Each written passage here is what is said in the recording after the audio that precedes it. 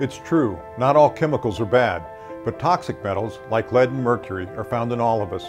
So are persistent toxins like PCBs and endocrine disruptors such as bisphenol A and flame retardants.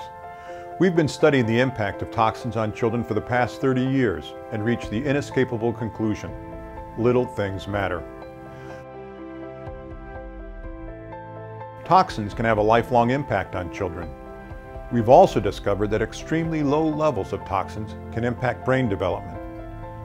Let's take a look at the percent of children who are exposed to some of these toxins using a national study in the United States.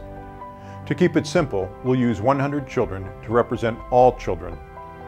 Mercury is found in 89% of children, primarily from eating large fish contaminated by pollution. Lead is detected in the blood of all children, regardless of race, income, or where they live. Over 80% of children are exposed to organophosphate pesticides, mostly from food. All children are exposed to PCBs, a persistent pollutant that was banned in the 70s but will linger for generations. Bisphenol A, or BPA, is found in 96% of children. PBDEs, a type of flame retardant, are found in 100% of children. But these toxins don't occur in isolation. Children are exposed to many toxins and dozens of untested chemicals all the time. Let's take a look at the body burden of a typical child, one toxin at a time. If each marble represents 1 part per billion of a toxin, this figure represents the body burden of a typical child. 1 part per billion is deceptively small. It is only about 2 tablespoons of sugar in an Olympic-sized swimming pool. But chemicals can be biologically active, even at very low levels. The chemical industry has tried to assure us that concentrations of these toxins are too small to cause harm.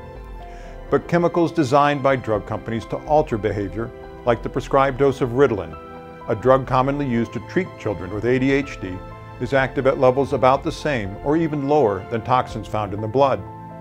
Besides, a lot of studies have shown that some chemicals can be toxic, even at very low levels.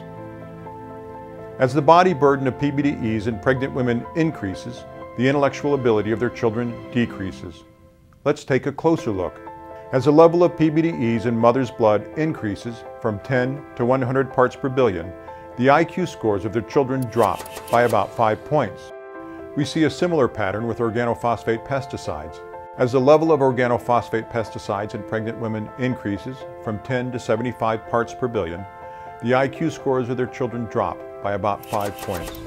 In the 1960s, hundreds of children died from severe lead poisoning every summer. Since then, much lower levels of exposure have been shown to result in learning deficits and brain disorders like ADHD. In fact, the World Health Organization and other agencies agree there is no safe level of lead exposure. As the level of lead in children's blood increases from 0 to 100 parts per billion, IQ scores drop by about 6 points. In contrast, an increase from 100 to 200 parts per billion results in an IQ drop of 2 more points. An increase from 200 to 300 parts per billion results in an IQ drop of another point. The impact of toxins on the developing brain is permanent. Children who are more heavily exposed to toxins won't reach the same peak cognitive ability as those who have lower exposures. These studies show that there is no safe level of exposure. They also indicate that the way we regulate toxins, which assumes there is a safe level, fails to protect children. The chemical industry argues that the effect of toxins on children is subtle and of little consequence. But that's misleading. Little shifts in children's IQ scores have a big impact on the number of children who are challenged or gifted. Let's go back to our original sample of 100 children and look at a typical distribution of IQ scores. Most of us have IQ scores that fall between 85 and 115 points. Only 2.5% of children have an IQ above 130, which is considered gifted. There are about 6 million children in this group. On the other end of the distribution, another 2.5% of children have an IQ below 70, which is considered challenged. The impact of exposure to a toxin like lead causes a 5-point drop in IQ. This shift results in a 57% increase in the number of children that are challenged, from 6 million to 9.4 million. There is a corresponding decrease in the number of children that are gifted, from 6 million to 2.4 million. Little shifts matter. The impact of exposure to another toxin, like flame retardants, results in a further increase in the number of children who are challenged, from 9.4 million to over 11 million. There is a further decrease in the number of gifted children. Although many, or even most, chemicals are harmless, the cumulative impact of exposures to 3 or 4 toxins is overwhelming to imagine. In Canada and the United States, chemicals are used in consumer products and released into the environment before they are tested for toxic effects. By allowing children to be exposed to toxins or chemicals of unknown toxicity, we are unwittingly using our children as part of a massive experiment. But it doesn't have to be this way. Like the European Union, we could require industry to prove that the chemicals they use aren't toxic before they enter the market.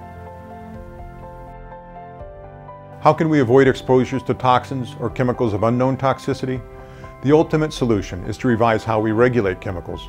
Consider writing a letter to your government representative and urge them to require industry to test their products before they are put on the market. There are a few simple ways you can reduce your child's exposure to toxins. Eat fresh or frozen foods. If possible, choose organic. Try to avoid canned foods and steer clear of heavily processed foods. If you are pregnant or planning to become pregnant, eat fish low in mercury.